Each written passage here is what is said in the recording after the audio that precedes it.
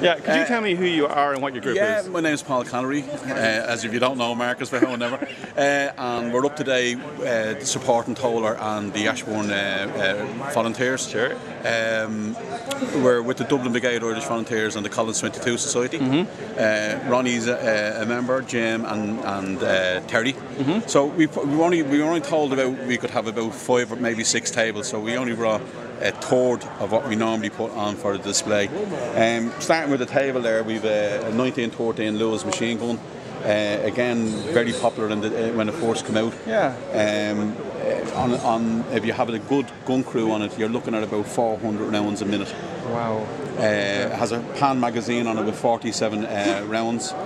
And as I said, it was either you could use it lying down, you could use it standing up behind the wall, you could even use it by the hand, and it's air cooled with that. So it's only a replica. If I had the real one, I'd probably be sitting on the beach drinking pina coladas. They're gone very expensive. But that now. Was used in like. Oh, it was used in 1916. Yeah. And the big thing at Mount Street Bridge was the British Army left their Lewis, their heavy machine guns and Lewis machine guns behind. That's right. Which I think, if they had having them, it would have been. They wouldn't have been. Or they wouldn't have losing that many men, you know. Yeah. Again, just the cases. Sure. The cases is a display of cap badges. Okay. And county cap badges. So you've about between 6 and 7 county cap badges. We've Tipperary, Limerick, Waterford, Mayo, Cork, Dublin, and the Dublin Brigade one then as well. So the other things in the case then would be the armband from 1935. It came out after the 19th anniversary of the 1916 Rising. Okay. And then they stopped wearing them or using them when the medals came out in 1940. So again, probably the rarest thing in the case from 1916 is the little dependent pin, and that's a paper one. A lot of them are made into metal and steel, but this is a paper one. It was given to me by a lady whose grandmother was in the Coming on, and it was an honour to have it. So. And sold to raise funds for families of volunteers, prisoners of war? Yeah, prisoners of war, yeah. It was sold to collect money for them. Okay. Again, as I said to you, some Irish Citizen Army, Irish Volunteer harps, and a couple of little memorabilia from the Royal Irish Constabulary here. Again, this was being thrown out in a skip. Jeez. And I managed to get a little British standard there from the Victorian family, again being thrown out in a skip, and I managed to pick it up. Next one there now was 1966 10 shilling coins, the Padraig Pearse memorial coin. Again, it has the value of 10 shillings. Whether it has it today, I don't know. Some officer rank comic bars, and Sinn Féin victory, the Victory of Sinn Féin book. Again, a good friend of mine, Michael Joyce, gave me this. It was belonging to his father, and it was his grandfather, and it was getting put out the tender, so I managed to get it. And this is a great piece of history. It's a signing in book from the Four Courts, 1919 to 1920. Yeah. And again, it was being thrown out in a skip. So That's incredible. Anybody entering the Four Courts in that year would have happened to sign that book. How do you get it then? Like, how do you Again, people just ring you up, and we have something for you, and what have you. With that then was the bayonet that's in the case here, and the Luger. The holster is off a Russian Desiree revolver. Okay. Again, being thrown out, and nobody knew what it was, and I managed to get it off. And a Glengarry cap badge then, and Berry. Again, with the Dublin Brigade cap badge on it. Next one down is a 38 Webley revolver and a 45 Webley revolver. And the ammunition then, the difference in size of ammunition for them, big lead heads on them. And again, the famous Peter the Painter. Again, I had numerous names. When the Chinese mass produced them, they had the boom box or the broom handle. Again, very popular weapon and a very successful weapon. 2 different types of grenades. One is a Mills grenade and the other one is a pineapple grenade, hence the shape. Sure. And the Mills one had a nickname here in Ireland of Bull's Balls for the shape. But yet to come across a bull with balls like that. again, at war quarters from 1916, British Army started war quarters. Yeah. Again, this was in my family home, which I never knew. Right. And we were only clearing out the house the other day, and it was I picked her up. So it was grand. Again, just a couple of boards then, trained the leaders of 1916 or the executed men of 1916, and then some handguns from the period, a Walter PP, the very popular M11, Coat 11, and the German Luger. Okay. And then the bayonets is a 303 bayonet and a K98 bayonet. And there's some cleaning equipment from the 303 rifle there as well, oil bottle. Thompson submachine gun. Thompson come in, started going into liquidation at the end of World War I because nobody was buying them. Yeah. And again, you had the gangsters starting to buy them then. That's right. Yeah. So we've the Harry Boland going to America with funding to buy. I think the purchase was about between 530 and 580. And a lot of them got captured by the US Customs. Okay. So they managed to probably get about 130 into the country. Okay. But a massive rate for the magazine on that is a 50-round magazine. They tried that out in the casino, didn't they? They did, yeah. They test fired that in the Marino Casino. Tom Barry, Michael Collins, and Richard McCarthy, among others, were there for the testing of that. But it changed the whole perspective of the War of Independence. Start using them the end of 1921, and then into our sad time, the Civil War. Yeah. German K98 Mauser rifle, and this is the more up-to-date version of it from World War I. The Mausers that come in 1914 with the Ashguard looked a little similar to this one here, which is the Mossa Magant. I see, yeah. The Mossa Magant would have come in on the Ashguard. These were captured Russian rifles that were being brought into the country. Okay. So again, this is 1891, this is 1916, and this is 1924 version of the Mauser. Again, very popular weapon. But again, the Lee Enfield outshot these. That's right. Yeah, outfired them because they were a 10-round magazine and a much rapid rate of fire on them. So for those who don't know, the British would have been more with the Lee Enfields, and would have been more with the Lee Enfield, yeah. Okay. You know, and then just moving on with some of the women of 1916, right, Kathleen, Rosie Hackett, Countess Markovich, the O'Rahilly family. Elizabeth Farrell, we've Kathleen Clark, and we have Hannah Shees, Skeffington, and Min Ryan. Yeah, that's right. Yeah. So very good. Let's just moving on to different items of the period of 1916. Yeah. These are plates that soldiers would have hammering onto their box, onto their kit box. Yeah. Okay. And when they were gone on duty, they just turned them around. Okay. So, but there was thousands upon thousands of days left after World War I because lads weren't coming back for the kit boxes. Oh, yeah. So it's just a collection that Ronnie has, and they're made of brass and that, but they're very when you're holding them, you know, they're belonging to someone. Absolutely. You know, a little bit from the yard, box of ammunition from the yard. Yeah, some rounds that were taken up from the yard is still in the little case that they came in.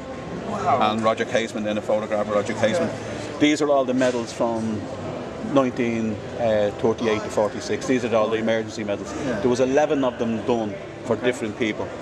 Okay. The most rare one would be the 26th Battalion. These were all men from the Civil War or the War of Independence in 1916. Were all brought again under one battalion. And again, this is that's probably the most rare one of it. You had ones for chaplains, nurses, engineers. So they got a different medal. Yeah. So anybody with the service bar on it would have been the 26th Battalion, and it will say 26th Battalion on the back of it. So they're the emergency, 11 different emergency medals. That's incredible. Some cap badges from the Connacht Rangers. Yeah. Again, we had an awful lot of the Irish people serving in units in the British Army and that.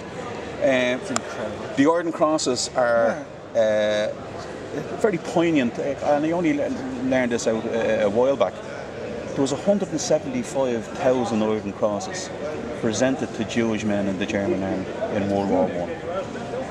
Wow! And come 1936, they were being put into ghettos and classes, second classes. But 175,000 Orden Crosses were given to Jewish men in World War I. That's incredible. It is. It's very poignant, you know. Again, another selection of trench art here from World War One. Men sitting in the trenches making things. Yeah. Again, probably months went by with just pure boredom. Yeah, yeah. And they started making pens and watches and little crosses and that. We have a handsaw from the British Army here. It can be either a 2-man or a 1-man handsaw. Yeah. You know, little things that people ask us, what's this? It's a button stick. What do you mean? It's a button stick, steel button stick. So what you do is you get the button and you put it through to polish it without the brasso going onto your thing. So you'd had different sizes for different buttons. Very clever. So little button stick there. Again, a cutthroat razor. And the clay pipes. Okay. Clay pipes were a very significant thing that you'd use them till they either broke or they went down where you couldn't use them anymore and you just threw them away. And that's why you have lots of them. And if you remember talking about the river in Clonglock prison. Yes. Yeah. There was a lot of clay pipes found in the river that lads would have used in the making and that, you know. Again, bunches of keys from serving different prisons. The size of the bullets, as well, is incredible. Well, again, this is an oil tank for the 303 rifle. Yeah, okay. Would have fitted into the butt of the rifle along with your pull through and things like that. The one there, the .5, which would have been out in 1916 as well, massive round, you know, and still being used for sniper rifles today. Different goggles for motorbikes and musket balls from the Somme would have been picked up on the Somme. The shells that were being fired in 1916, again, the 18-pounder would be what they would have fired in Dublin and again in the Civil War. Sure. The shell would have held about 375 lead balls, and when that exploded, the 18-pounder had a range of about 8.5 to 9 kilometres. Yeah. So when you fire the shell, this is a timer that sits on top of the shell. Okay. So you'd set that for 15 seconds after the shell left. So 15 seconds later, that will be calculated over troop heads or buildings where people are occupied. So anything in a 25 or 30 yard radius would be completely annihilated with this coming down, plus the shrapnel from the shell. You know, some lovely medals from World War One. We have the selection of medals here with the cross.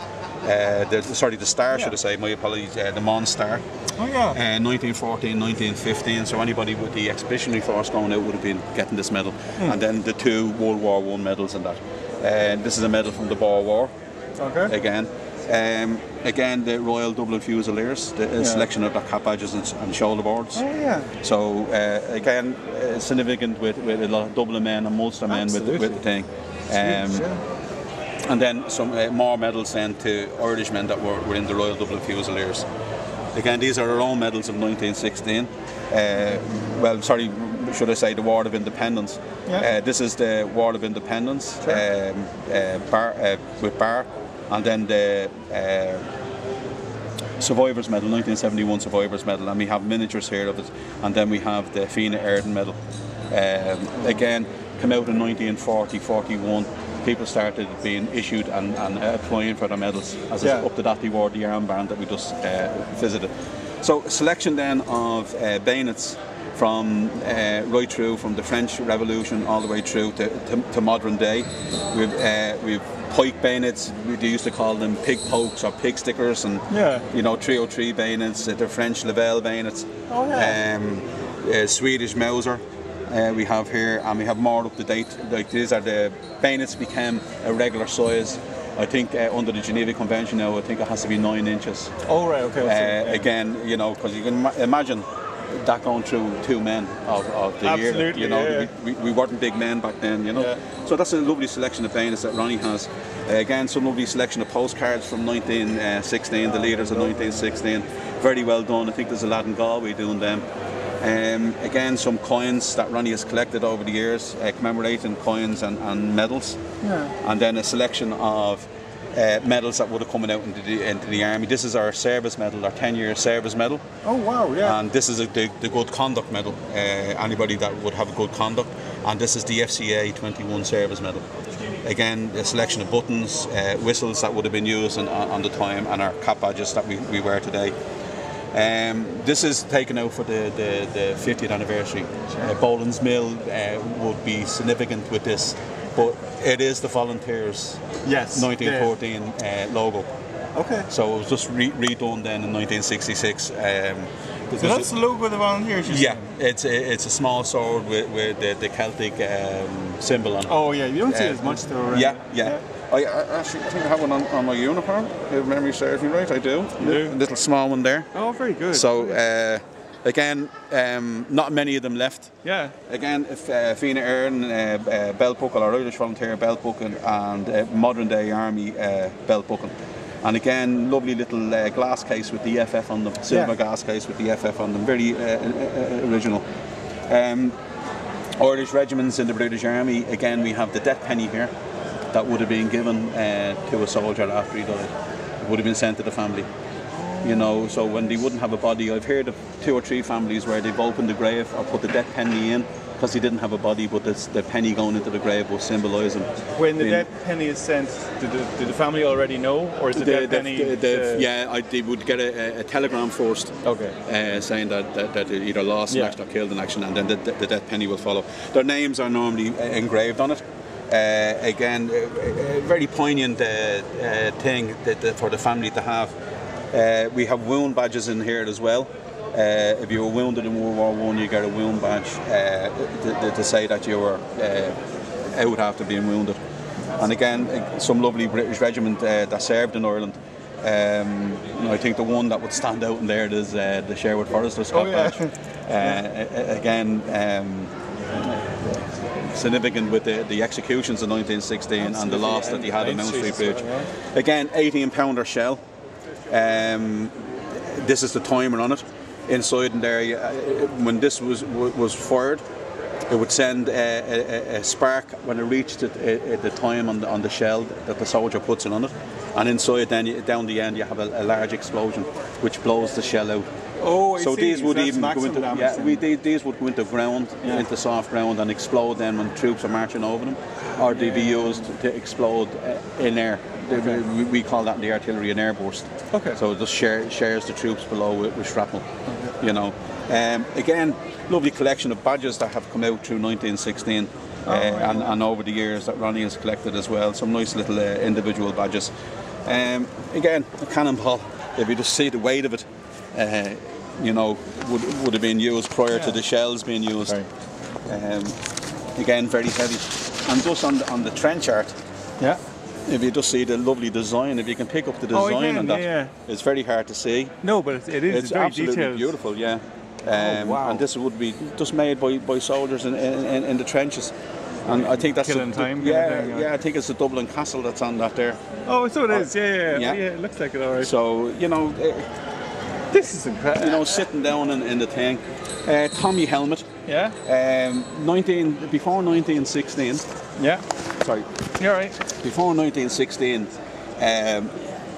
the British Army had trench caps, or soft caps, and the head wounds from not just shrapnel and bullets coming in, but rocks and bits of bones and bits of everything being blown in from no man's land on the artillery barrages. When they introduced the helmet, the Tommy helmet in 1916, it reduced head wounds in the British Army by 75%. You know, they were never designed to stop a bullet.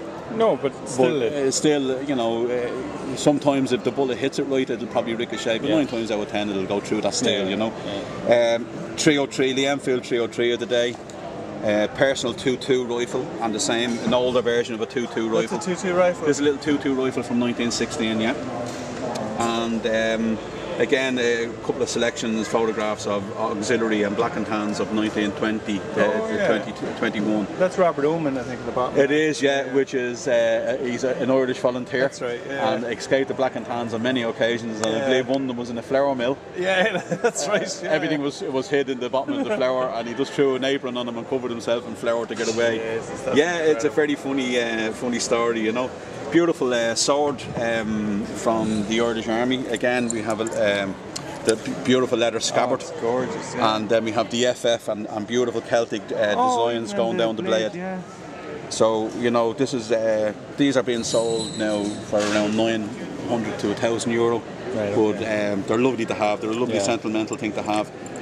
Again, the sword frog that goes onto the belt. For that, and then your sword toggle, then just a decoration piece on it. So that's an Irish Army sword from the day. The other things then we have is our binoculars. Our water bottle, again, coming in, lads would have probably a pint of water, and God knows when they get more water. So again, water was very necessary to have, you know. Lovely little leather gaiters, short leather gaiters, more so coming into World War II rather than thing. We have the putties and the high gaiters from World War I. And then just moving on, Ronnie has a beautiful selection of handguns. We have the beautiful Webley revolver here. We have the Webley and Scott here. Again, a smaller version of the 38 Webley would have been called the Bulldog, and a lot of gentlemen would have them in their pocket. Yeah, you know, easy to hide and easy to conceal. Again, our lovely C Mauser 96. Yeah. Again, as I said, with the stock. And the stock actually becomes the holster for it as well. So it's an amazing piece of invention there. Sure. And then just the different rounds. We have 45 rounds here, which went for the .45 Webley. And again for our the Thompson submachine gun then when it came in, and then the 9mm and our 22 rounds here. So yeah, but they still do damage. They still do a lot of damage in that, you know. That's an incredible piece of work. How long did it take to amass all this, or labour of love, or labour of love? I mean, Ronnie's been collecting a long time. I've been collecting probably about 30, maybe 35 years. And Ronnie's been collecting a little bit longer. And again, it's just with the generosity of people who have things and don't know about them, and they'll drop them down to you. But we'll always say, look, it remains in the family. If you ever want it back, it's there. But we'll display it while we're putting up our display and that, you know. So we're here today and tomorrow. Bit of a reenactment tomorrow, so probably I'll be there. Yeah, well, look out. There's a few people I want to get a bit of thing back on them now, you know. Okay. So, well, you know. And if they want to contact you, the Facebook page is? The Facebook page is Dublin Brigade Irish Volunteer